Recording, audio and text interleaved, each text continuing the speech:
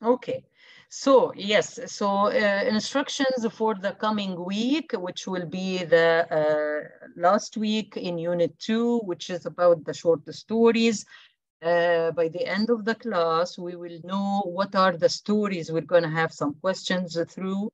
Would like to give you the names of the stories. All what you need to do is to just have a look at them, read what is the summary of each story, what are the most important themes each story is talking about, who is the author, when was the story written, and the main characters, what is the message, what is the moral in each story.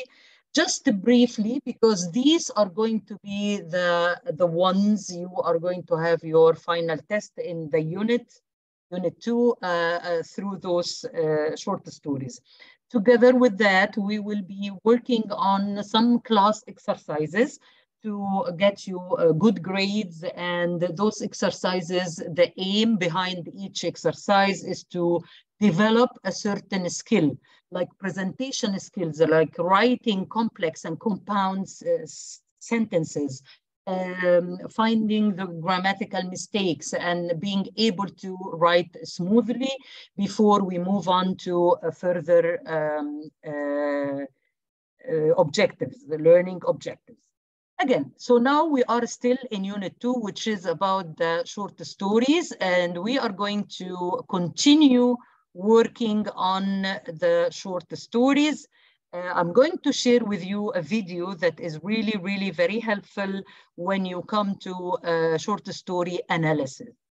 So I am going to share with you my screen with a sound here, and this is going to be it.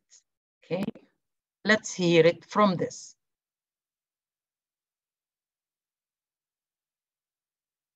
Be looking at how to analyze a short story. So the definition of analysis is examining the parts to understand the whole.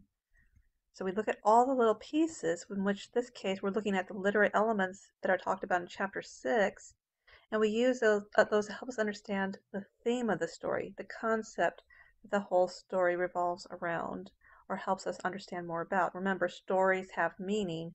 The meaning we're looking for right now is the theme, the universal concept the story revolves around. We're examining the parts to understand the whole, the theme.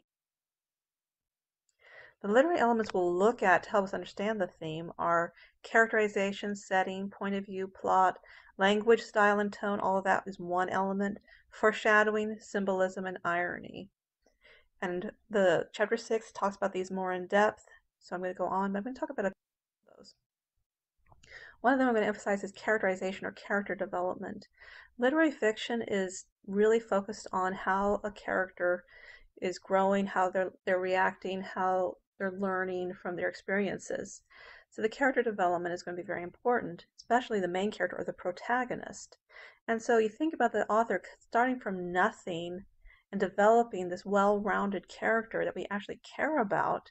And then the author had to think of all these character traits to make them come alive. Things like their age, their gender, what type of job they had, what are their talents, history, their family, friends, their immediate goals, far-reaching goals, what do they like, what do they not like, what is their overall personality, what are their strong points or good virtues, what are the weak points or flaws or fears, what makes them like a real life human being. And so when we are reading the story, we're analyzing and finding all those details as we're looking at what the character does, what they say, how they react to others and to different situations. The setting is the time, place, and the atmosphere in which a story takes place. All that environmental factors go in with setting. In the story of Hour, we see that it's late 1890s, right at the end of the Victorian era. It's in America. It's inside a room of a middle-class home. It's looking out at the street. Springtime, cloudy with patches of blue in the sky, birds singing, merchants selling their wares. So we can start making connections between all these details and understanding what they mean and what type of theme they relate to. For example, being inside a home could be her being inside that room could be symbolic of her being trapped inside herself. As a woman in Victorian age society, she didn't have that many rights to even think or be herself. Springtime is a time of hope and new beginnings. Cloudy with patches of blue. Cloudy means scary, bad, ominous, and patches of blue means a little bit of ray of hope, a little way of escape. So we can see these details and start making connections to what the whole story is about. Point of view is all about what type of narrator or storyteller did the author choose to tell the story. If there's a first-person narrator, then the character themselves would be telling a story. If Story of an Hour were in first-person narration, Mrs. Mallory would be saying, well, I went into my room and I just thought and thought and thought. So we would be hearing it from her point of view directly. Later on, we're going to be reading another story, which is in chapter 6, called AMP, which is first-person. Third-person omniscient, there's a god-like narrator and they're telling the whole story. They can see everybody's point of view. In the book that we're using this semester, the story The Storm is third-person omniscient. Third-person limited point of view, that's where the narrator is not a character of the story. They're a godlike narrator looking down at all the characters, and they can see mainly one main character's thoughts. A third-person objective point of view, the narrator is not the character in the story, but he can see, and the narrator can see and all the action, hear what they're saying, but it cannot get any very close to their thoughts or feelings. Here's a better look at the third-person point of views. Third-person omniscient, you see that godlike narrator looking at everybody's thoughts and feelings. Third-person limited, they mainly see into one person's thoughts and feelings, and all the rest of the characters are mainly relayed as they are affecting that character. Third-person objective, like a fly on the wall, they just stand there and they watch, they listen, but they are not close to the character's thoughts or feelings. In The Story of an Hour, it's most of the time a third-person limited narration. Excuse me. So the narrator, it does start out with Richard, as we know a little bit about Richard and what Josephine are thinking, but the majority of the story is third-person limited. We're mostly in Mrs. Mallard's thoughts and feelings, the protagonist's thoughts and feelings. When she goes into her room, we get psychically closer. It means we're very psychic. We can see into her thoughts and feelings. We get closer and closer to her psychically until we know more about her feelings than she actually does. So that shows us that the narrator is separate from the character. It actually it's like a ghost possessing her soul. And we actually know that she only loved her husband sometimes. That's something that she wouldn't admit to herself. When she leaves the room, the narrator does start to withdraw from her and look at her a little bit more from the outside perspective. Again, but we're still mainly in her thoughts and feelings. We're not jumping into anybody else's thoughts and feelings. But the very last line is very cold and aloof, so it's interesting that the psychic distance totally withdraws, and we're left with an almost objective narrative style that she's dead, and all that remains is the cold verdict of society, that she's dead, and it was the joy that kills. There's a little bit of irony there, too, because we know that she didn't die because she was so happy to see her husband alive, but she actually died because she all of a sudden realized that all those years that she was imagining herself living in perfect freedom are now snatched away from her.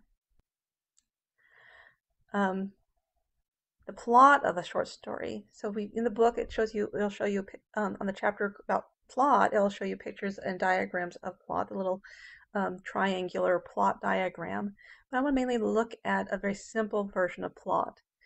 Concepts like catalyst, that's the event that sets the story in motion.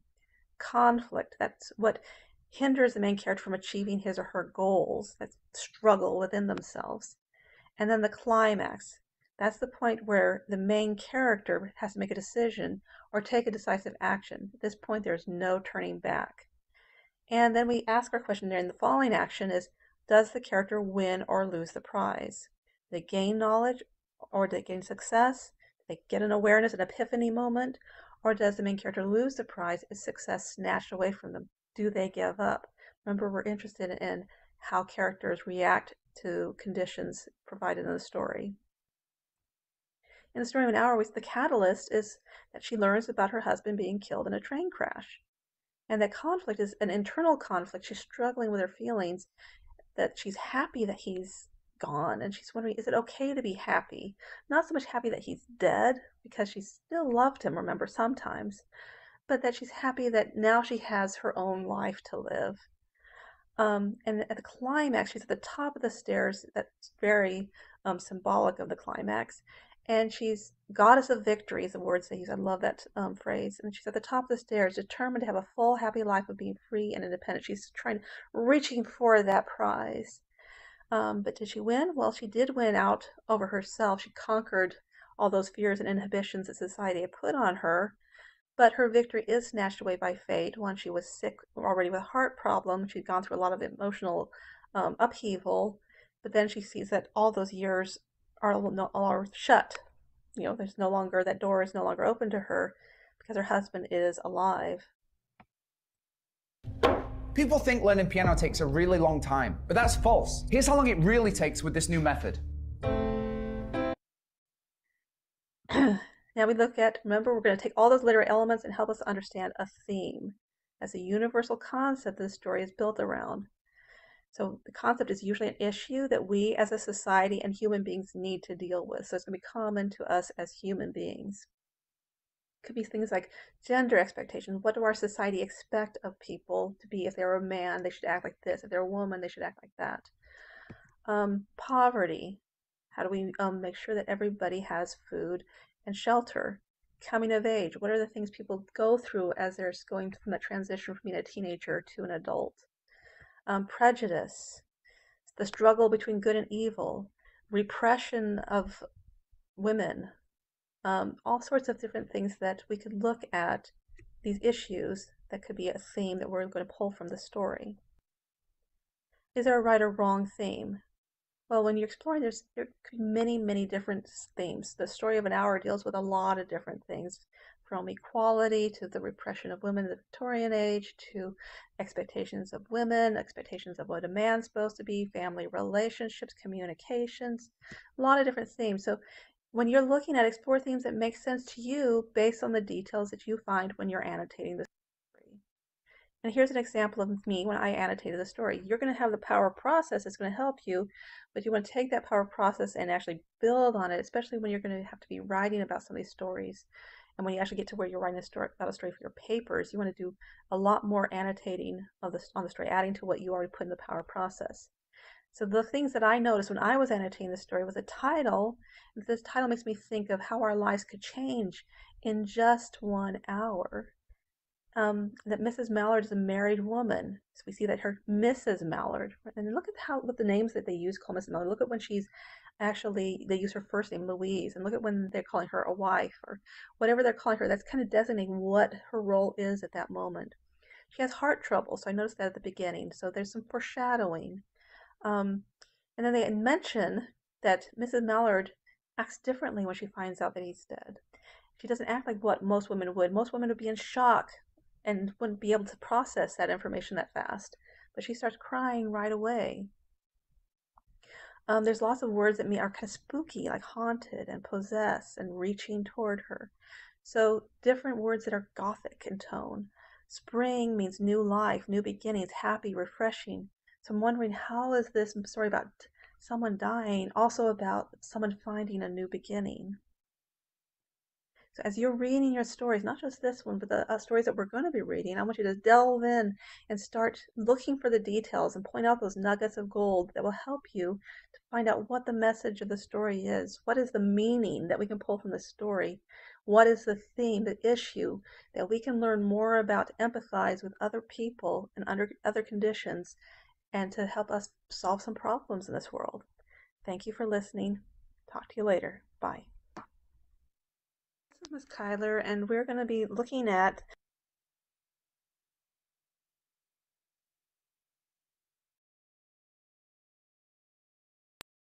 Okay, so again, we saw in this video the summary of the points that you need, or the elements that you need to focus on when you are reading a short story.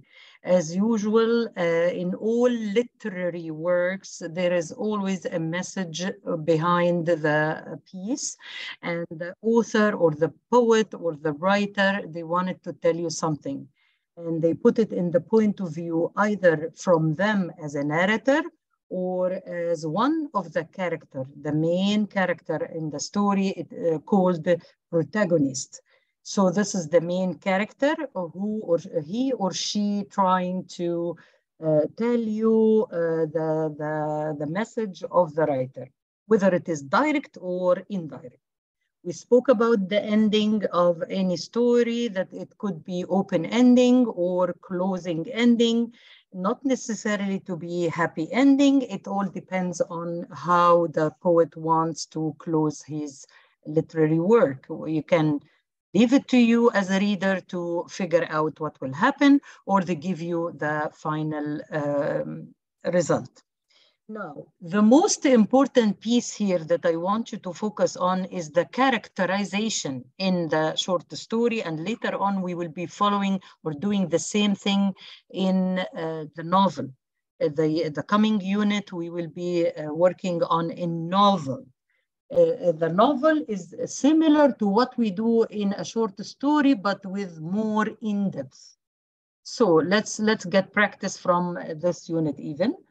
So the characterization is really, really important for you to know how the character started. The author or the story writer can start with a certain character that is like, let's say, naive, uneducated, unable to read and write. But later on, after certain events, we see that there is movement, there is development, there is rising moments for this character, developed or changed to something else, or they undergo a lot of problems and they learned a lesson. So depending on the story, what we want to see. But this is again important for you when you analyze characterization. In every story we read, we need to focus on who are the main characters. What happens to them? Did they get any development, or they became linear? Look at the word linear, meaning the same, remained the same. They never learned a lesson. They never got any improvement, and they are just like tasteless. You know what I mean? Okay, and of course, the events of the story, how it is happening, what action led to another action until we reach the climax. And I want you to focus highly on the climax, because you will have questions to ask you, what is the climax of this story? What is the plot? What is the rising point in this story, and so on. I am going to show you the thing we want to do now. So just let me stop this here, and I wanted to share with you another piece here, but let me first give you an example on one of the stories by Anton Chekhov. It's called The Death of the Government Clerk. This is one of the stories we will be studying. This is one of the stories we will be working on. However, let me share with you some information about it first to have a look how we manage to understand a story. So this one is going to be kind of a PowerPoint presentation. Remember, you will be doing a presentation too. But for now, I'm going to show you, and I will ask you for an assignment, a simple one, to do a presentation by the end of our class today. And it's going to be worth 10 marks. It's a class presentation, one of the grades that you need to get. Ideally, class is to have your camera turned on, because there will be grade for eye contact and for communicating with everyone. Since you do not want to have the camera on, at least you need to accept the questions from the whole class, from me, if we want to ask you about the assignment that we will do in the second half of our class today. Okay. So anyway, let's have a look at the presentation. This one, it's about the story of the short story of the death of the government clerk. Okay.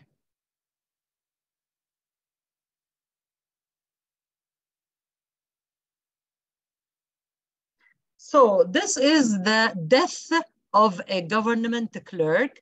This is a story that you will be reading. So as you can see, these are the most important things you need to look at. The author is Anton Chekhov, and the type or the genre of the short story is fiction. The protagonist, meaning the main character in the story, his name is Ivan Dmitrich. He is a government clerk. He is polite, respectful, sincere, and a worried individual. His character is worried. His nature is irritated, okay? So the writer or the author starts by giving you a hint about this character. Let's see if this person is going to be developed or not. Okay. Ivan is very much irritating to his superior due to the fact that he cannot live with himself until he apologizes for spattering on Brizalov. Although he is irritating, he had the best intentions. He wanted to address Brizalov as his superior and apologize sincerely for his mistake. Do you know what is the meaning of spattering? Can you figure out the meaning and tell me by voice? Because when I'm sharing, I can't see your chat box. What is the meaning of spattering? Because this is an important piece of event for you to understand the meaning of the story. What is the meaning of spattering? And I want you to just have your mic on and tell me what is the meaning of spattering. Hurry up.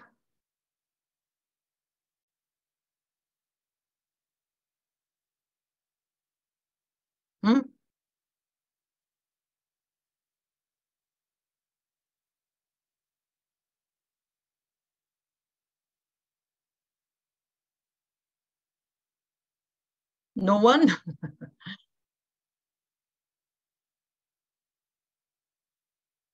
Very simple meaning.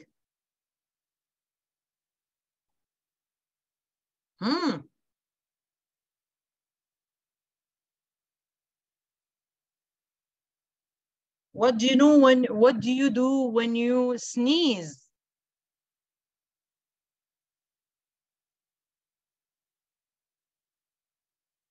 Hey, class, I need to hear your voice. I wanted to see. By the way, there is a mark for participation in the class. I see somebody wrote something here. Okay. Okay, yes, sir. Okay. Thank you. At least yes, sir responded. And here you have it. Can you see it? Can you see it here? So spattering is another word for saying that someone spit on another person. So sometimes we do it accidentally, like unintentionally, by coincidence, by accident, when you just sneeze, okay? All right, so we'll see that people sometimes do not let things go. When you are sneezing, you get some spray of the fluids that come from people, okay? All right, so as you can see here, the antagonist, the person who is opposing this one is Brazalov, a civilian general serving in the Department of Transport. He is a rude person, annoyed and irritated old gentleman, as you can see in the picture here, who is very frustrated and embarrassed because Ivan accidentally spattered on him while he was sneezing. So do you think this is intentional or it came by coincidence, by accident? Definitely, when you are sneezing, you do not plan to spit on people around you. So Brazalov was being rude and Ivan while he was, he was rude to Ivan while He was trying to apologize and he didn't accept the apology. Let's now focus, because I will ask you after the presentation, I will ask you to communicate your own thoughts. And I want you please to use your own words to tell me, what do you think? If somebody apologizes to you, if they did a mistake by accident, they didn't intend to do that, how your response should be. Let's discuss this when we are done with the presentation. So he was rude and arrogant. Arrogant when you are a snob and you do not accept the apology of somebody else. Now let's talk about the setting. Here is how you will be doing, my dear class. You will be doing the same presentation using PowerPoint about one of the stories of your choice that I will let you know in a minute. Okay, so you will be doing the same thing. You will talk about the author, and you will talk about the setting, you will talk about the main character opposing the protagonist, antagonist, and you talk about the setting. So the story takes place in the 1800s, where everyone has to show high levels of respect towards all of their superiors. At this time, everybody used to call their superiors or supervisor master, sir, any of those. Not like the days now, you can just call your boss by their name. It was a little bit different at that time. So the story first takes place in the clutches of Cornwall, where a major event in the story occurs and proceeds to go back and forth between Ivan's house and the Brazalov's reception room. So it's really important for you to mention exactly the same. When you analyze a story of the ones that we are going to discuss, I want you to do the same. The setting, when did it happen? Where was it? In which location? Is it in the bus station? Is it in the train station? Is it in the mansion of the house? Where is it exactly? Okay.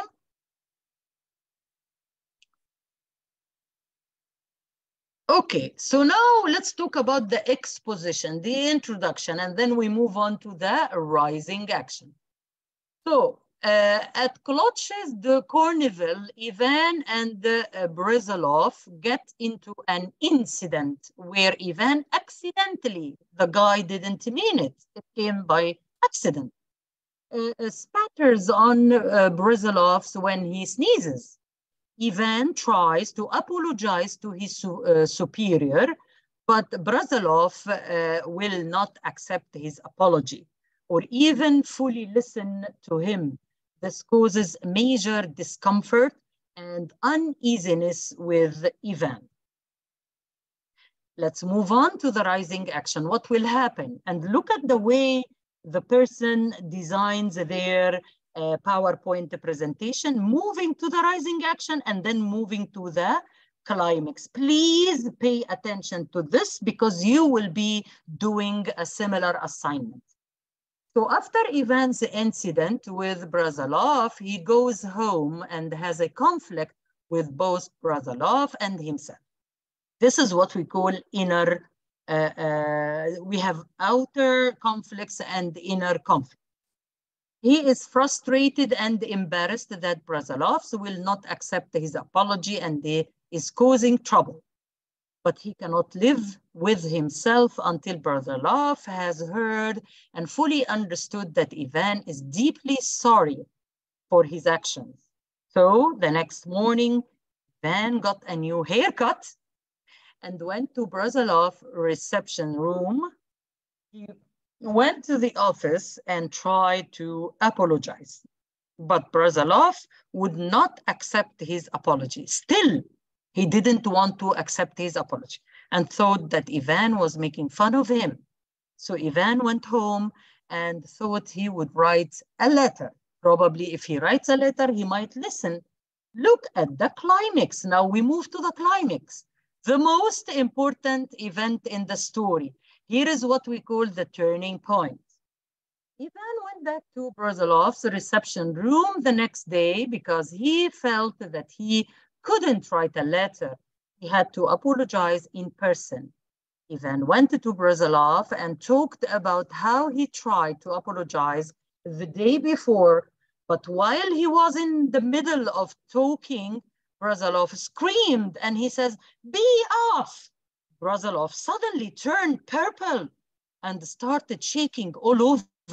He scared him, okay? Ivan whispered, "What?" Numb with fear, he was afraid. Brazilov then repeated, "Be off!" stamping.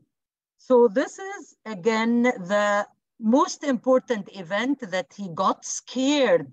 This is the climax of the story. And then we move on to the following action. The following events lead the story towards the end, bit by bit. Let's look at that.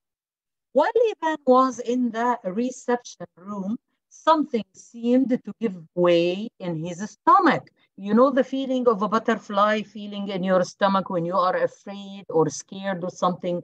Similarly, Ivan felt the same way. So he reeled to the door, seeing nothing and hearing nothing. He went out into the street and staggered home. He was walking like slowly and kind of sad because the other guy didn't accept his apology. So what was the resolution? What was the almost end of the story? When Ivan got home, he did not even bother to take off his uniform. Why? Because he is full of frustration and he was so terribly sad. He went over to the sofa, laid down, and just simply died. And here I want you to comment on that. I will give you time to comment, but just think about it. Can people die because of sadness?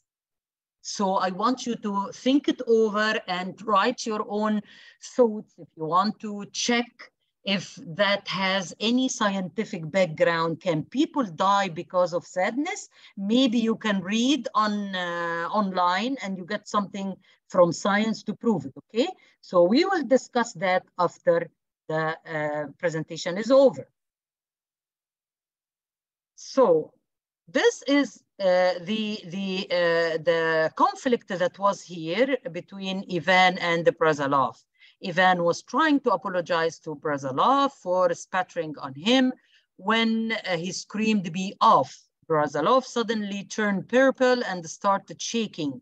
Ivan became numb with fear and later died. Throughout the whole story, Brazilov and Ivan clashed between their different views of what the other person was trying to do. So this is kind of a summary or kind of,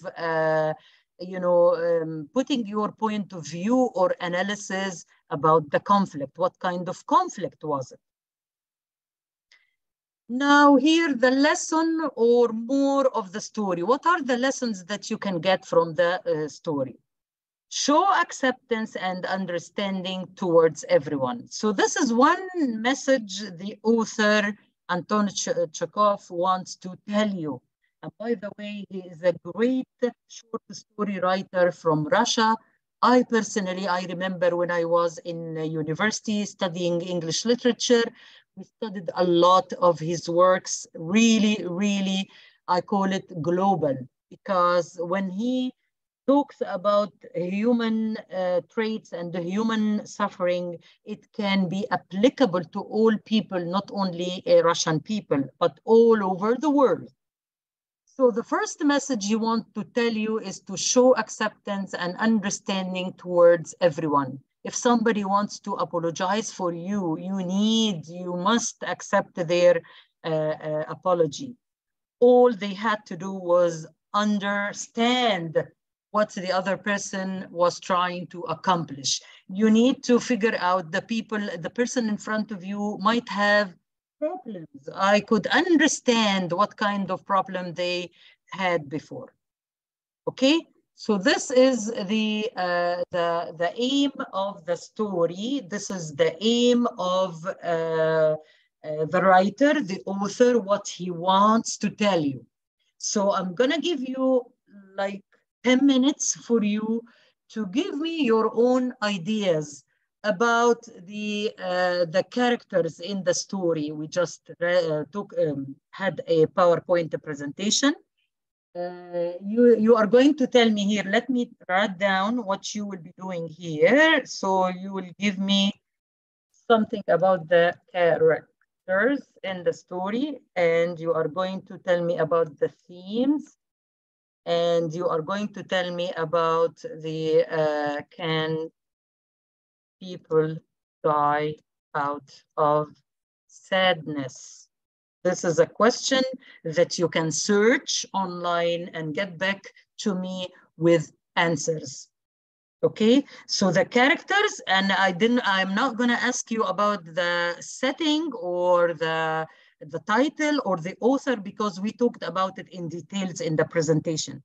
What I really want you to figure out, what are the themes the writer wants to discuss, other than accepting the apology of people.